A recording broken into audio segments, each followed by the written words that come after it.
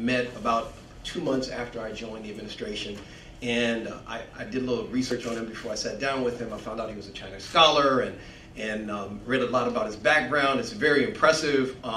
But what really impressed me the most is he actually wanted to help us change this city. He said, Victor, I don't want to be an academic that sits in your city and just teaches students and then those students leave and go and work in other places. I want to tie my people to your destiny. What are you guys doing? Where are you going? How can I get involved? And when I sat down with the dean, I basically presented him with a problem, which was we didn't have the $4 million to do the economic development strategy that some consulting firm, I'm not going to say their name, they got laughed at when they said that number to me, and actually the city administrator, we both laughed together. We didn't have that kind of money.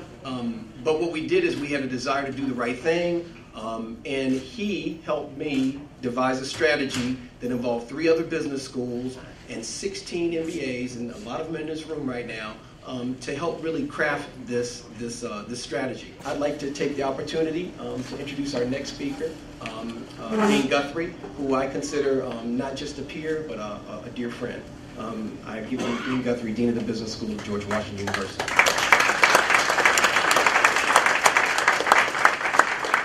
Thank you, Deputy Mayor, and thank you, Mr. Mayor, for having us here. As the Dean of the Business School at the George Washington University, I can say that when I came here about a little over 2 years ago, I had a dream of really being a part of the kind of process that the Deputy Mayor was talking about, of building a business school that was not just deeply embedded in and engaged in social issues, but trained business leaders to use their business skills and acumen to become citizens of the world that we live in, to become citizens of this place. And more than that, to help elevate the business school in its citizenship and its real contribution to the world that we live in. So when the Deputy Mayor came to me and we started talking about this process, for me it was really the culmination or a next step forward in that dream. And the opportunity that stood before us to me was so evident from the beginning. It was just a very, very exciting opportunity to really be a deep partner, be a part of this process of community and economic development in the nation's capital. Arguably the key place where decisions are the most important place of this entire great nation. And so for me, the opportunity to be a part of that and to do that was just an opportunity I could not pass up, and I just want to thank you all for allowing us to be a part of it. I wouldn't have been able to do this without the close partnership with Dean Thomas as well, who has been a close friend throughout this process and also was an invaluable part of what we were doing. And really kind of the key intellectual force together with me on this process. But there are so many people behind the scenes that actually make something like this possible, and I just want to mention a couple. First and foremost are the students. Without students, some of you are in the audience today. Can you raise your hands, those of you who are here? We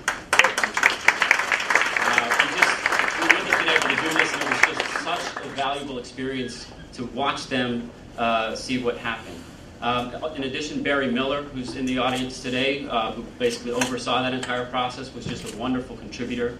But there are other people that are behind the scenes that you don't see in the final product like this. There's our creative director, Christine Patton, who worked tirelessly over this process and just brought you the beautiful document that's in front of you. Our main writer, Sarah Kellogg, who helped us, and so many other people that I just can't take the time to mention. But most of all, I want to also thank the 185 people who were the stakeholders that we interviewed for this process, giving us your time, your insight, and your enthusiasm for really helping push this city forward was such a great inspiration for me. So thank you, Mr. Mayor. Thank you, Deputy Mayor. Thank you, everybody, for what you allowed us to participate in. And I'm going to pledge here today that, following on what the Deputy Mayor asks, that our partnership with the city only begins here, and we will help carry this forward as we move on. Thank you.